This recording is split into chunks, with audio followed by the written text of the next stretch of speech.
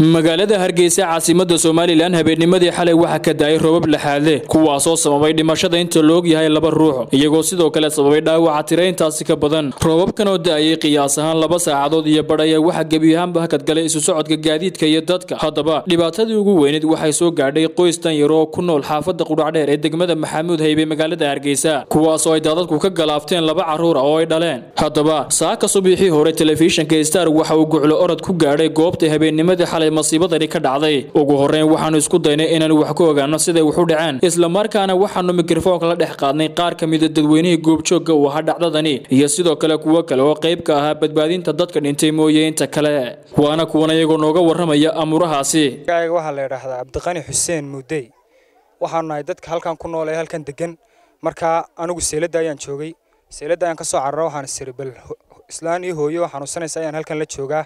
dabeeto waxaan sir hooyada bal inay wax ku dhaceen daadkii horena waa kuwii ku sigtee orad ka soo gaadh anigu isma lahayn reer shalay ma hadda soo degay ay wax ka dhimanayaan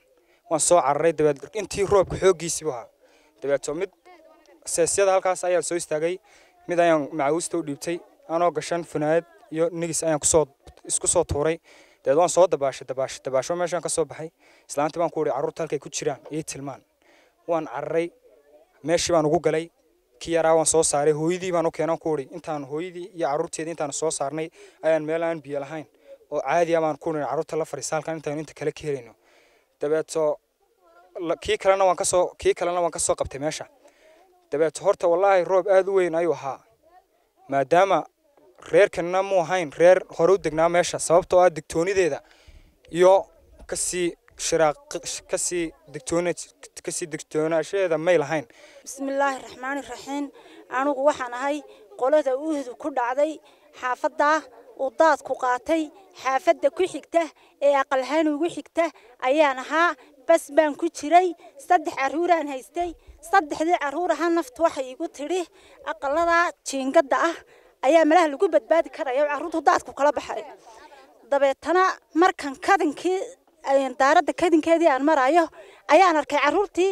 oo kadinka soo taagan iyo albaabadii oo soo go'ay qabcadii oo soo go'ay anigana daadkii laabtayga ga dhacay dib uu ii celiyay 2 caruur ayaan sitay aan watayba way hafteen marka ilaahi boqorka ahaa ina yar oo kacaana ayaa ila joogtay marka ila joogtayna inantii yareed 8 jirka ahayd buulka dhakadiisii baan saaray ilaahay wuu ku badbaadiyay annaguna taangigii uu qaatay uu jiqinjiqista suuliga iyo aqalka dhexdiisa uu ku reebay ayuu ilaahi boqorka ha noo diray waan fuulay haddaan fuulayna taangigu wuu buuxsamay sabadii suuliguna way noo qabatay dabeetana anigu waxaan moodayay inuu inan ka yar ee inanka soo qabtay inuu ilgu naban yahay wuxuu baan arkay isagoo daadkii sito oo daadkii inanku la gurguuranayo ayaan arkay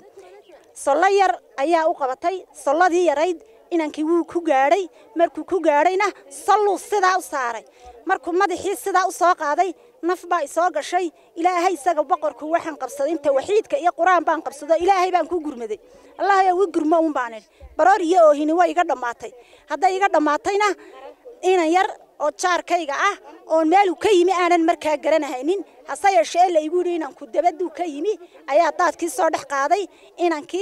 inankii solada ku haya isaguna jiridda haya ayuu inankii ku soo gaadhay ilaahi boqorka 2 caruura uu ku soo badbaadiyay inankina uu caruurtii uu la soo dabaasho way soo baxeen waxaan ahay Saara Cabdi Faarax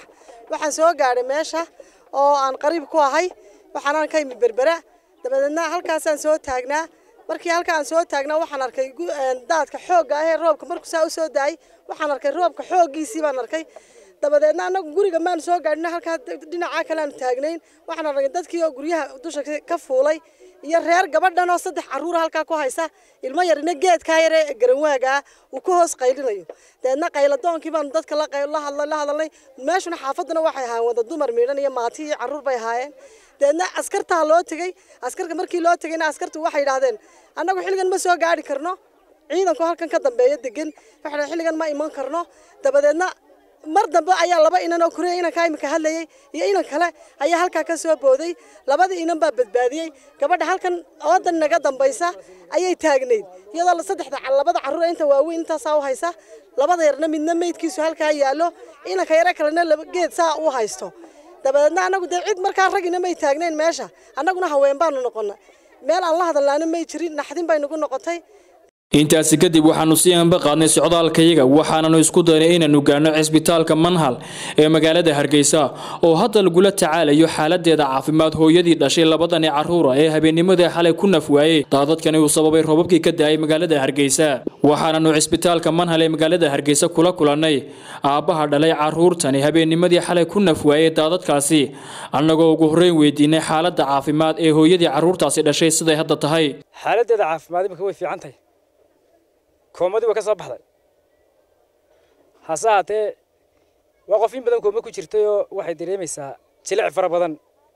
هي الكفر دقاقية وحنا عاسة الحمد لله رب العالمين وفي عنته واحد مهند نقيا ما يركا يمي عمر دويد سفي عنا يالي تعصي ونكسنا النو كاني بلغاد ونكسنا النو سمي واحد مهند نقيا مدحوينه حل يمي بلغاد ونكسنا يسمي أن عرورتنا تسمر ونكسم بنقوان صدرو سمر ونكسم قات لبا عروره تاتكو قاضي سمر ونكسن أيا قاتنو الحمد لله رب العالمين وان صاحل كي إن قدام بيه لبا عروره أنا أصني مكا وعن ما هذا غير حسب جانو عديم كيسي قلنا يمي يوسف كيسي عبد الله أن وحويين يوسف كيسي عبد الله xogayaha warfaafinta xisbiga mucaaradka ee xudo isaguna goobtani soo gaaray ayaa ka tacsiyadeeyay aabaha iyo hooyada dhalay caruurtaasi in alla samariye iimaan ka siiyo waxaanu yiri ilaahi weyna ilaahi raajicuun waxaan halkan guud ahaan iyo gaar ahaan uga tacsiyadeynaya masiibada qaran qoyska ay ku dhacday aabo Axmed Qorane jaamac iyo familkiisiba waan ka tacsiyadeynaya waxaan la ilaahay samiriye iimaan saadiqahay naga siiyo waxaan wax qornaa bay ahayd wax qornaa oo xaq ilaahay qalinkiisa ka qornaa bay ahayd waxaan aad iyo aad ugu mahadnaqayaa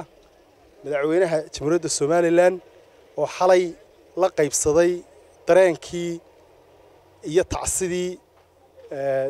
ma garanaysaa qoyska Axmed Qorane Xuseen عبد السمد علي أحمد ستار تي في Hargeysa